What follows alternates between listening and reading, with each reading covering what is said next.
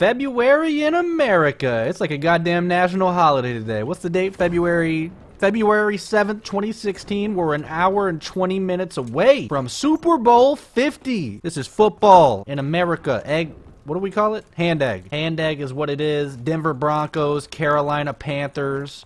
I can't really say I'm like a diehard sports fan at all. I'm a casual observer, but growing up where I did, we don't have any professional sports teams or anything. And I just think it's kind of silly the Vesper got nerfed, and that has nothing to do with how terrible my shot was. I'm not warmed up right now. But anyway, like I said, I've never been like a huge sports fan. I don't really call myself I'm a casual observer, like I said. In high school, my best friend was always a huge fan of Tom Brady and the Patriots. And I was a huge fan of the Colts and Peyton Manning, who's competing today in the Super Bowl under the Denver Broncos organization. I still to this day don't like Tom Brady. He's too fucking perfect. What is in my ear? Is that a bug? Almost in my ear, bro. He's just like too perfect of a person. Like he fucking wins everything. He's like super athletic. Just got gorgeous locks of hair. Fucking like has sex with supermodels whenever he wants, I'm sure. It's just not cool. Peyton Manning, on the other hand, you know, he's kind of tall, awkward looking, lanky, got a big ass forehead, sponsored by a pizza place, but he still gets the job done, you know what I'm saying? That's my kind of guy right there. You know, he overcomes the odds and he's still successful. You know, he's down to earth. You can't be sponsored by Papa John's and not be down to earth, you know what I'm saying? But anyway, yeah, I guess I'll be rooting for the Denver Broncos tonight just because Peyton Manning is playing for them. But I probably won't even tune in until like the second half. Like I said, it starts in like an hour and 20 minutes. I'm going to the gym though. This is not really like a national holiday for me. Like I'm not going to go out and stuff my fat fucking face with just stupid amounts of junk food. Pizza, nachos, hot dogs, beer, chicken wings.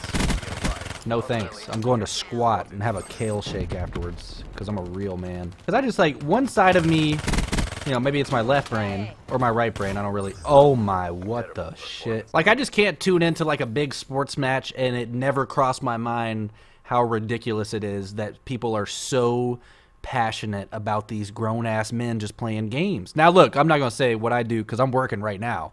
I'm not going to say my job is important or anything, but I also don't take myself too seriously. You know what I'm saying? But people get like legitimately upset over sports and it blows my mind. Like I don't understand how we got to a point where like these people are just, well, I mean, they're celebrities. You know what I'm saying? They're just on the biggest pedestal you could think of. It drives me to the point of looking up the similarities between the ancient Roman Empire and the current state of the United States of America. Because back in ancient Rome, you know what I'm saying, they had a crazy empire. They were running shit.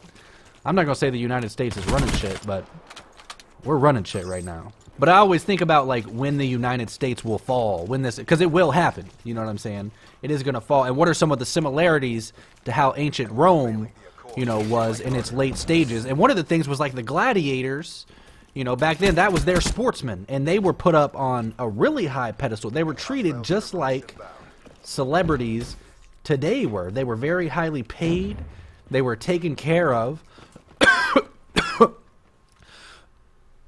Oh, God, my voice is still a little fucked up. Women were flocking over this men. I actually read a piece that said women, you know, they didn't have access, like the groupies, the gladiator groupies, didn't have a lot of access to the gladiators, similar to how, like, you know, a girl would to a football player now. She just yell from the stands or go to the after party or something. They used to pay to go to the gladiator's cell and have them fuck them. Like, have the gladiators fuck them. Like, I'm not saying being a gladiator was terrible. It seems fucking awesome, unless you got killed or something. Bro. Damn, can I get into, like, a real game? But yeah, with how, like, obsessed, you know, the Roman Empire was with the gladiators and their sportsmen and how they just kind of, like, won the hearts of the country. These were like the late stages of, you know, the Roman Empire, just really excessive wealth. Like there's no middle class, you know, inequality between social classes. Like that's the shit I think about when I tune into like a football game. Like I don't know, it's just how my brain works. I don't get it. And it's like I want to say, don't y'all want to worry about some real shit or something? And then I just come on Call of Duty to talk about it. And this is like even worse. Like I played video games for a living. I kind of still do. So, you know, I definitely don't have any room to talk. I'm just saying, I don't take myself as seriously. What the fuck? Oh shit! What was that? Oh, whoa, dude. That was a fucking massacre. Yeah, anyway, all I'm saying is, I just think it's strange. I'm still going to watch the Super Bowl. Like I said, I'll tune into the second half. I hope Peyton Manning takes it home.